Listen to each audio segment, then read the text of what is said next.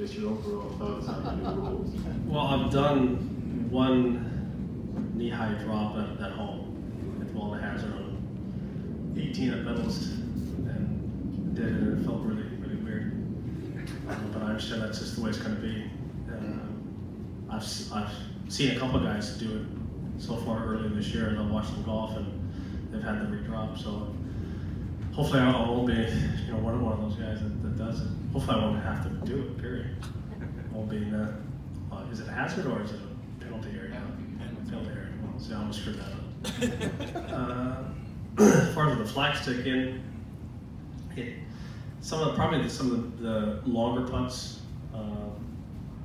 I like having Jody there as a reference point, so the flag will be there. He'll obviously have to take it out, but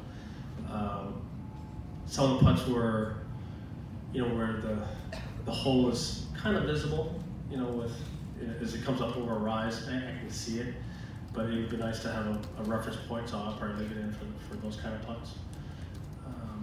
I've been experimenting, trying to hit putts downhill at home and see how that feels. And I didn't find that I hit better putts. It just felt, I could hit it more aggressively, which I did. Then I'm starting to run at 8, 9 feet by. So that was. I understand how some of the guys are doing it. It might be more advantageous when we get on faster greens, a little bit more slope, i.e. Augusta. Having that sense of security on a 3-4 footer down the hill, you can just take a cut at it.